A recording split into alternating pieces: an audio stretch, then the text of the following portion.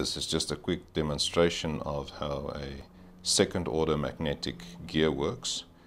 I have a set of 12 magnets arranged in pairs of north-south poles stuck to a steel disc.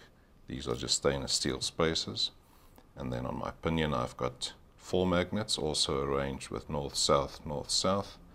And then I've got a simulated bulkhead with steel inserts. The ratio of the number of steel inserts relative to the magnets is something that you can calculate. Just go to Wikipedia and have a look under second order magnetic gears, and it will tell you exactly how many steel bits you need depending on the amount of pole pairs on your gears. 12 magnets on one, 4 on the other. That will give me exactly the same ratio as a 12 tooth versus a 4 tooth normal gear when they mesh, a ratio of 3 to 1.